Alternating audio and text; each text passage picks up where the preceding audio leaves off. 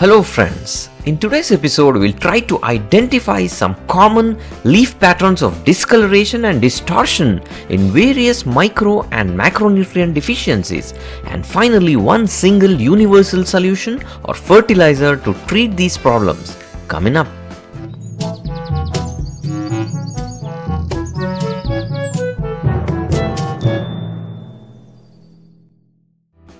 Before we start displaying the various leaf patterns, you must understand some basics in order to diagnose this problem of nutrient deficiencies in plants and start the right treatment to save your plants.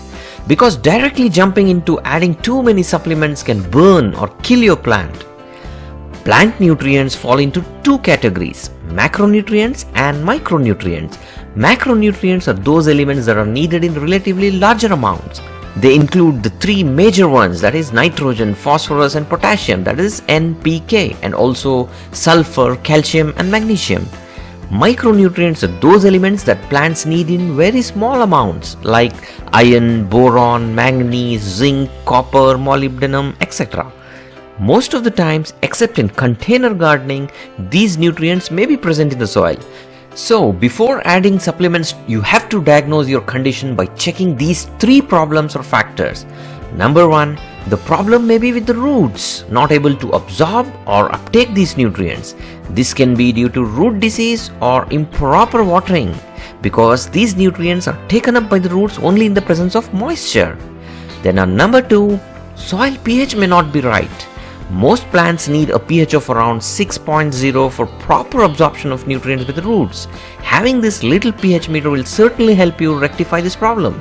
You can find related videos on altering the soil pH by using natural methods from links in description. Then on number 3, pest attacks, which can sometimes resemble the patterns of nutrient deficiencies, especially the sucking pests like aphids. Make sure you thoroughly examine your plants. Now, having said that, let's jump into identifying the various leaf patterns of discoloration and distortion and diagnose this problem. But always keep in mind that each plant variety is different and may display different symptoms. And also the damaged leaves may not come back to normal after treatment, but the new leaves will certainly come out healthy and lush after treatment. Now let's start with nitrogen deficiency. You will notice complete yellowing of the older leaves, generally at the bottom of the plants. The younger leaves are often healthy and green. This is because nitrogen is a mobile nutrient which moves up from the lower parts of the plant to the growing ends as a compensatory mechanism. And hence the older leaves donate nitrogen and show complete yellowing, including the veins and the entire surface. The solution to this is simply adding a good nitrogen-rich compost like the decomposed cow dung or horse dung. But before adding this, please rule out the problems of improper watering and soil pH that we already discussed. Then on number 2, calcium deficiency. Here the new leaves are affected and may show yellowing, distortion and even burnt tips due to necrosis or the death of the tip tissues.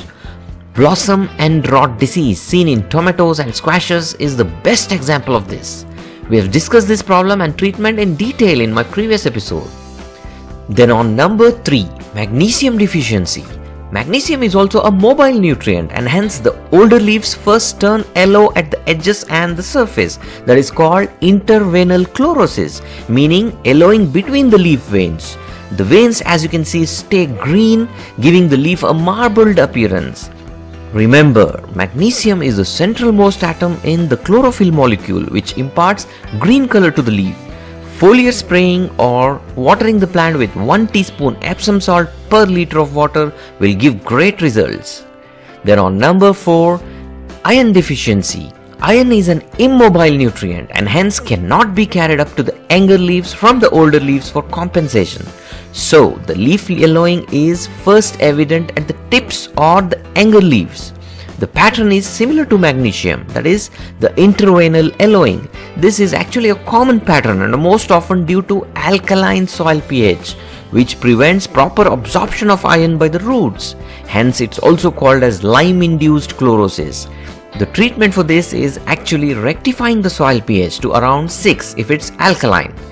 Another method to bypass this problem is foliar spray of a micronutrient solution or even compost tea, like how we have done in our previous episodes. Related videos can be found in description links below. Then on number 5, phosphorus and potassium deficiencies. These are very much similar to each other, and the plants show stunted growth plus leaf chlorosis, like leaves turning darker or even purplish. But this is difficult to identify and depends on the type of plant. Isolated potassium deficiencies usually exhibit yellowing starting at the tip or the margin of the leaf, with the center being still green. Last but not the least, you must be aware of a condition called yellow vein chlorosis. Here only the leaf veins turn yellow while the rest of the leaf shows normal green color. This usually happens in winter or the dormancy period due to reduced nitrogen uptake by the roots from the soil in low temperatures. Well, now the universal treatment solutions for all these problems. You have two options. First one is making the universal cocktail fertilizer mix. You can check this link circled right here to learn how to make this organic mixed fertilizer rich in all nutrients. And the second option is vermicompost, which is rich in almost all micronutrients. Adding a handful of vermicompost every 15 days will keep your plants healthy and high yielding. Please hit a thumbs up if you found this video helpful. Do comment below with your feedback and queries, and consider subscribing if you're new to this channel. Happy gardening!